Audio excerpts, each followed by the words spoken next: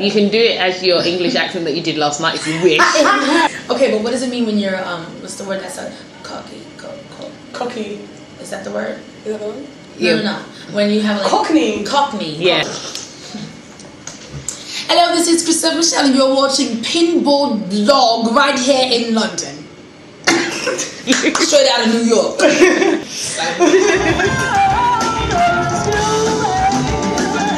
Love is you, love is you, love is you, love is you.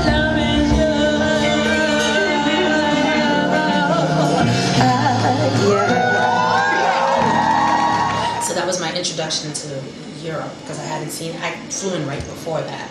I hadn't seen anybody or heard anybody, and it was like, welcome, and we're gonna sing your songs now. It sounds like this.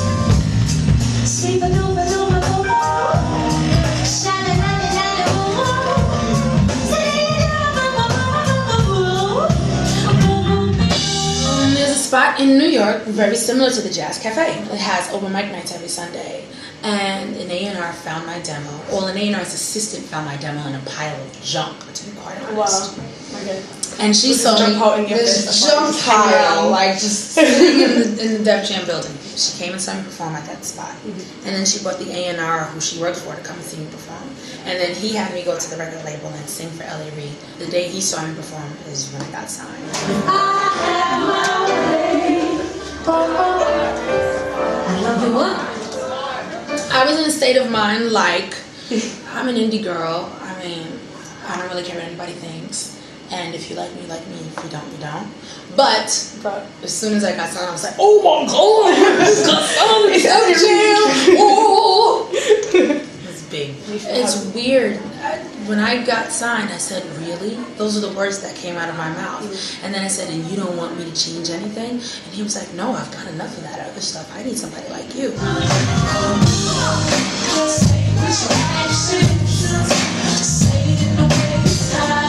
What I set out to achieve was for me to say some things that I had been through without being afraid. I thought that all my interview questions would be based on, well, exactly what happened. Did he smack you? I thought it would be like really scary.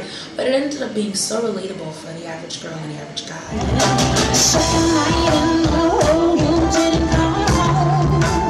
I'm watching my phone, waiting for it to ring. Come on. How was it working with him? What's your relationship like in the studio? You would think that he was my cousin if you came and watched us because we fight like sister and brother. He's like, no, I think this is better. And I'll be like, well, no, I think that's better. I am not a perfectionist at all. No? I like to do it once and to be done with. If I don't like it, let's move on. And so that marriage between somebody who's a perfectionist and someone who's not worked really, really well because he understood me. And was able to make me push harder, and I was able to kind of make him relax a little bit. We balanced each other out. You know, sometimes in the bathroom I make up songs, and I'm so loud in the bathroom. I'm always impersonating somebody. Sometimes I try to sound like John Legend when I'm in the bathroom. So I say,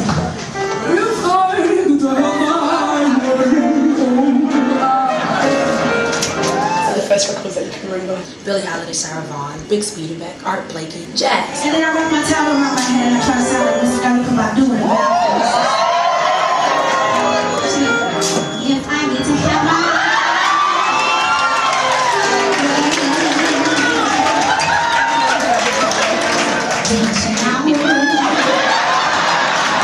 Ella Fitzgerald, a tisket, a tasket, I lost my yellow basket, that kind of stuff.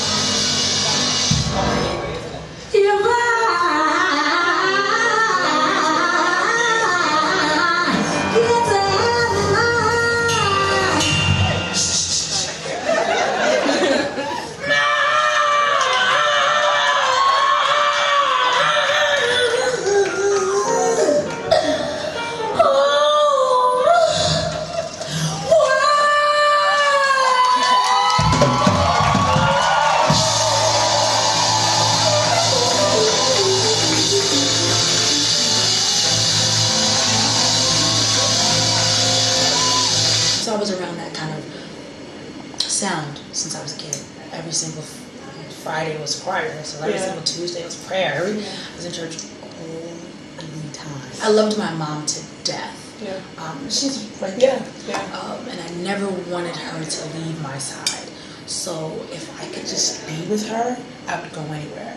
Well, choir rehearsals where she was all the time, so I just decided to be with her in choir rehearsal. Yeah. So I love people really, really badly. That's good. Yeah. I'm not afraid of love at all. It doesn't scare me. I mean, it scares a lot of people. It does. Yeah, but I'm a very free-spirited person.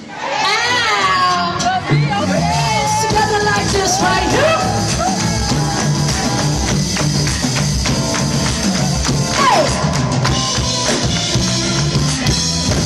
I'ma take my Lexus to the mall to get a little black dress just because me and my boo just broke it off. But I'ma be fly although he's strong. I don't really care about who is with. I'ma get mine and he'll get his.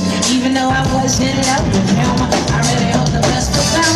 I'm just sentimental and my mind is detrimental. Tell me what I'm getting into. I can't lose my mind. I think it's time for me to let go. I can't take it no more. Or maybe you were all I let go, but I'll leave you behind, lady. So who do you want to work with, and what music are you appreciating now? I'm appreciating Jasmine Sullivan. I'm really excited about. She's bringing soul back in a special way. Maxwell's album debuting at #1 on the Billboard charts in the States is really, really special. I'm really, really excited about the new sound of soul. How about hip hop? Are you into hip hop a lot? Dear Lord. What kind of artists are you into at the moment on that kind of side? Okay. I was a hip hop head. I used to rap. I still do. I'll rap on my next album, I think. Yeah. Love to hear that. What's happening? I was featured on an album called Hip Hop Is Dead. Yeah. That's it. Okay, then, so tell us something about... How's hip hop here? How's it going here? I know my mother told me not to make a lady cry, but that's it. All I got to say is, please. I'ma feel okay. I'ma feel okay. I'll survive. I'll be fine. I'll find a way. UK dubstep. I think you should definitely check it out.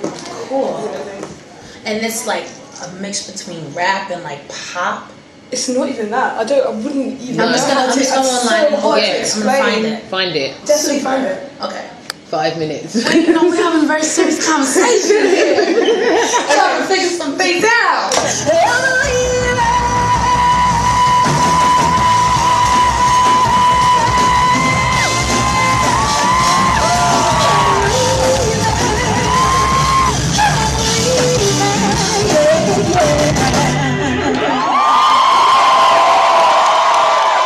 I'm just about over being your girlfriend. I'm leaving. No more wondering what you've been doing.